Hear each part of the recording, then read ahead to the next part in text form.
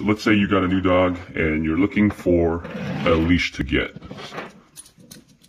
So these are really nice because you can get this memory foam grip on the handle. The actual cord itself is nice and thick. It's reinforced right here.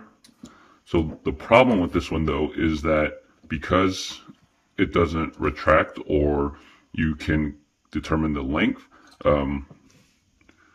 you want your dog walking close to you and next to you. So depending on how big your dog is, this bottom part of the rope could drag along the sidewalk sometimes. So you can see how this one's a little bit frayed.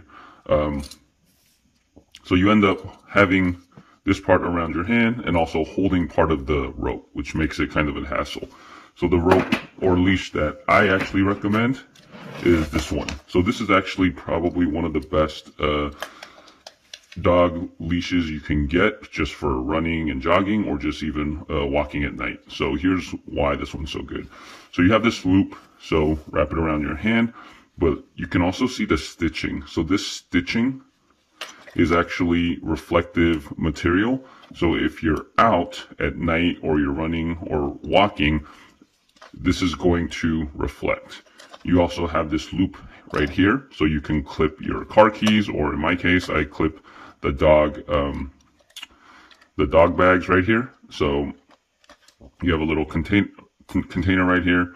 It's hooked on.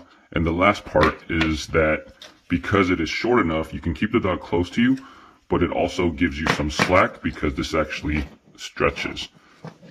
So the dog is able to pull a little bit, but there's just enough tension that you know, he or she's walking to smell something, but then they still come back because this is gently pulling them back.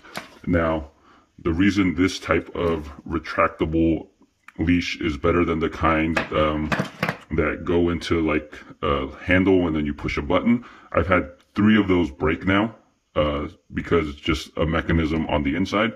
And those are pretty expensive as well too. They're like 20 bucks. They end up breaking after a few months.